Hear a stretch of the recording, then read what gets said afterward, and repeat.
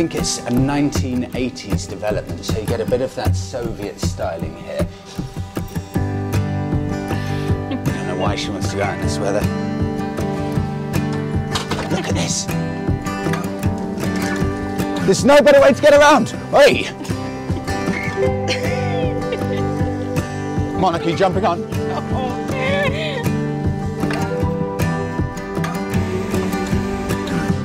Lazy cake.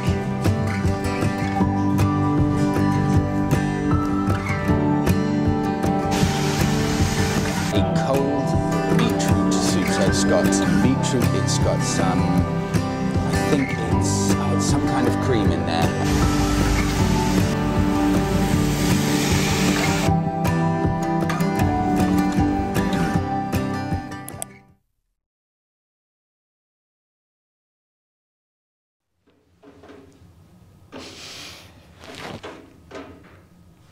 Monica and I, we often have furious arguments about which country has the worst weather, England or Lithuania. I say, of course it's Lithuania, it's much worse. We agree that the Lithuanian winter is infinitely worse than the English winter, but Monica always says What do you mean by more beautiful? Because it's snowing. I mean, yeah, there's a lot of snow and it's -25 in Lithuania.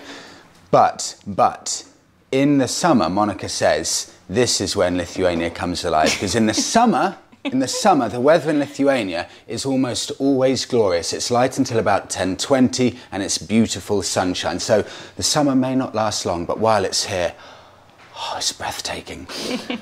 Well, it's mid-July, it's 14 degrees, and the forecast for the next week is 100% chance of rain every single day. So we can't stand any longer. It's now 11:30 and half an hour ago I was meant to pick up a Royal Enfield Classic 350. But because of the weather, we've postponed it till tomorrow. And have a look at this for one more fun little thing. This is the Vilnius weather, where we now are. And this is the Ipswich weather, where we've just left.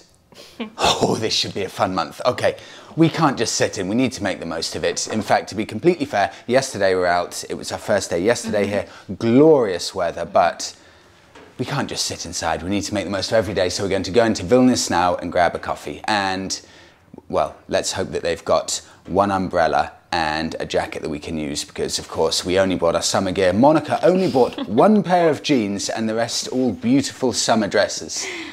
Oh, you've made a foolish mistake, Monica. I know. And I've now been told to introduce you to the cat. This is Brashke, which translates to strawberry. Yes. She gets let out whenever she wants. She knocks or meows on the door and then you let her out for a couple of hours and then you have to shout out her name. The problem is if you shout out her name when you're downstairs, people think you're selling strawberries. So you have to pray that she comes back quickly. I should explain where we're staying and the fact that we've actually got a cat in our apartment. Monica's auntie has a friend who's headed off to India for the month. So we get to do a mixture of cat sitting and stay here in Vilnius, just about a 15-minute walk right into the old town. So it's a lovely, lovely one-bedroom apartment, kitchen here, loo there, and bedroom through there. And just to give you an idea, this is what we've got. I think it's a 1980s development, so you get a bit of that Soviet styling here. Car park in the middle and all of these blocks around the edge. One fun fact, I always find this interesting, and I don't know if other people do. In Lithuania, unlike in England, we have very strict rules. You can't go out and change your balcony and change your door of your apartments, but in Lithuania, you can do pretty much anything you want. So you'll see some apartments have balconies, some have closed their balconies, and some have different windows. I find it interesting. I don't know if others do. Okay, let's go. I don't know why she wants to go out in this weather. Brashke? Brashke? Good luck, Brashke. Good luck. We'll see you in a bit. I think she wants to go back. Yeah. Do you want to go back inside? Okay, your choice. Well, we'll just wait for a knock on the door then. Or a neighbour to call us. Okay, should we go? Yes, let's go. Let's roll. Oh, actually, Monica, follow me this way. Don't you find this interesting though? Actually, let me just show you, just have a look at this, because Lithuania is full of so much interesting architecture. This would be fairly classic apartment Soviet architecture. Monica, am I fair to say that? Yes, you are. So it's really interesting. You get all of the same style apartments there with a very simple little children's play area there. No lifts in the apartment or anything like that. And a few of them, you can see that one behind has been renovated, but to renovate it, you don't have the same thing in the UK where people pay service charges, for example, £200 a month, and then you get a management agent looking after it. Here in Lithuania, all of the residents have to club together and all agree to repair and maintain and fix up an apartment. So that one, clearly, the residents have all agreed to fix it up and tidy it up. But some of the other ones, maybe, you know, they haven't quite agreed to it yet. So that's why you get different styled ones. It's very, very interesting, but lovely flat in there. Monica, I want to take you this way because I think people deserve to see the best way to get into Vilnius town. Okay. I downloaded the app for this yesterday and it's a revelation to get into Vilnius. They're dotted everywhere. The alarm's going off now because I've touched it. All I do, scan the barcode there. Apple Pay, done. Start ride. Debit card. I think it's about £1.20 for this to get into Vilnius Old Town. Tap to pay, processing payment, done.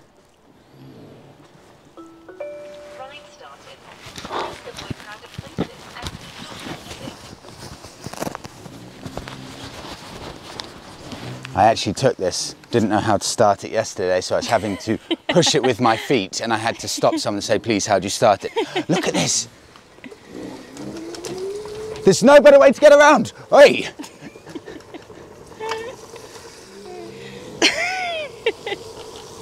Monica, you jumping on? Oh. Monica, let's go. No, we are walking. What? We are walking. Walking? Yes. Why? It's just 10 minutes away. Freddie, I'm not using this. But we'll see so much. No, we don't. Look at it. Okay, I'll do a guided tour like this then. Look at this house here. Just put it back. Let's walk. It's not working. Oh, there we go. Okay, I'll just have 2 minutes on it. Pathetic. You are such a baby. Pathetic. We would have been there in 5 minutes. 5 minutes, I could have shown so many things.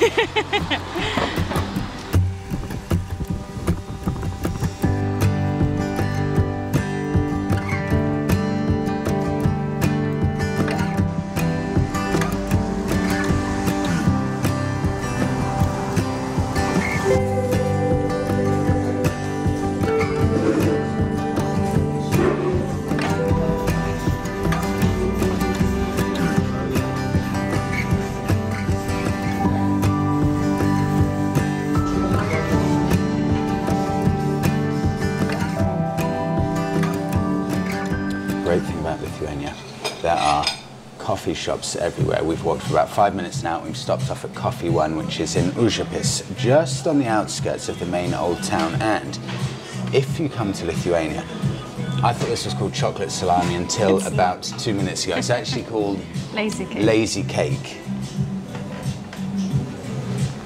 And it's a mixture of basically digestive biscuits and chocolate. I'll eat it in a second so I don't embarrass myself, but believe me, I'm addicted to this. I can sometimes have about the equivalent of 6 of these in one sitting. This though, just to give you an idea in prices, 2 coffees and a cake, £5.70.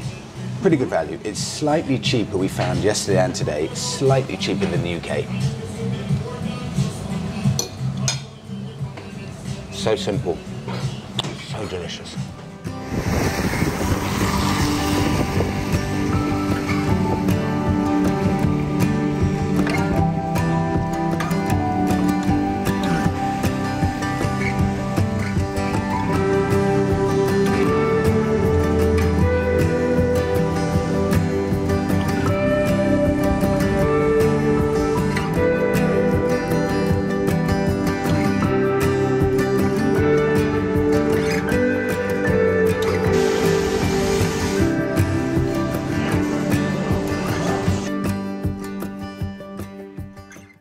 come to Lithuania, there is one dish that's essential. That is salty barshay. Apologies for the pronunciation. That's a cold beetroot soup. So it's got beetroot, it's got some, I think it's some kind of cream in there. And basically it's cold soup specifically for the summer months. And you also have a side of potatoes because you have, in Lithuania, potatoes with everything. I've never seen so many different ways of having potatoes. These are just very simple potatoes that you dunk in here, but this is, I can't pretend I haven't had it before because I have, but it's delicious.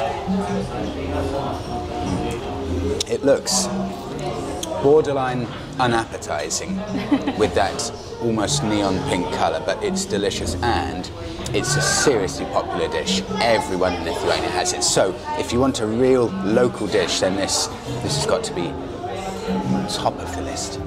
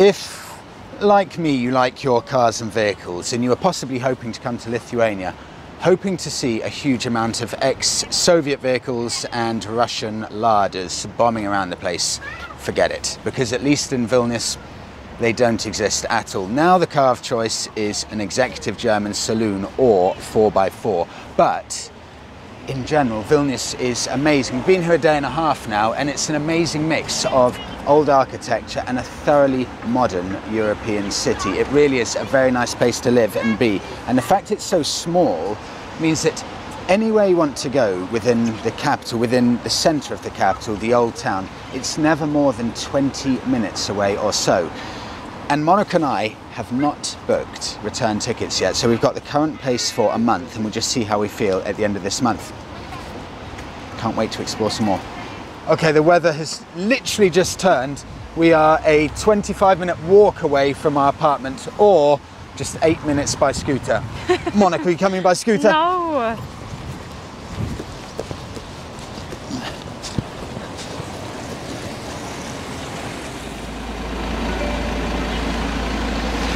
Okay, Monica, I'm so sorry.